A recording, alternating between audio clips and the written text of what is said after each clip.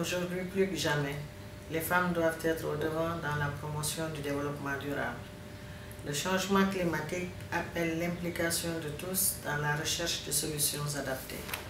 C'est pourquoi en Afrique, malgré la sous-représentation des femmes dans les instances de décision, nous revendiquons et luttons pour l'implication des femmes pour un avenir vert.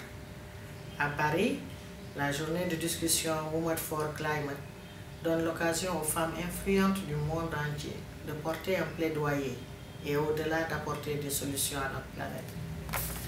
Je suis enthousiaste à l'idée de retrouver mes collègues maires du C40 pour cette discussion importante et de travailler ensemble pour faire en sorte que 2019 soit une nouvelle année d'action contre le climat menée par les femmes.